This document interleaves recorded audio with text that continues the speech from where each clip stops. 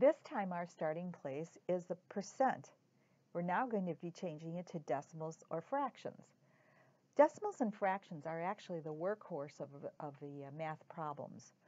A lot of the calculations, addition, subtraction, multiplication, division, is done with fractions or decimals.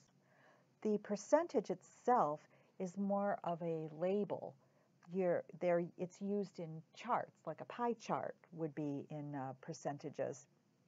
Or it can be used in advertising for discounts or 37% off for Christmas special or something. With that in mind, percentages need then to be changed into the decimals or percentages so we can actually do the math on it. 37%. Remember that we're now going to the left, and our columns are open to the left of this. In order to get a percent, we took the decimal point from the decimal column and moved it 2 places to the right.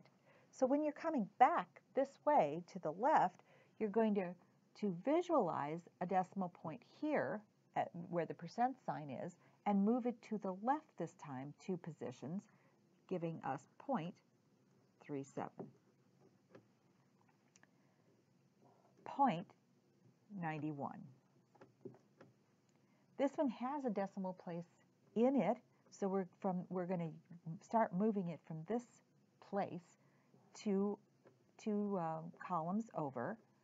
So this would be decimal point 7, 6, and 1. This one has a decimal point in it. We'll take this 2 places to the left this time, and since we have a number on the other side of the 8, we will have to say it like this, 1.897. There's only 2 places in this 23%, so we're just going to visualize our decimal point here, moving it 2 places to the left this time, 0.23. Now we have our equivalent decimals. Okay.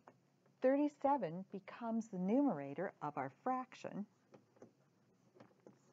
and we'll memorialize the last digit of that decimal. The 7 is in the hundreds column. 91 is the numerator of this fraction. The number 1 is in the hundreds column.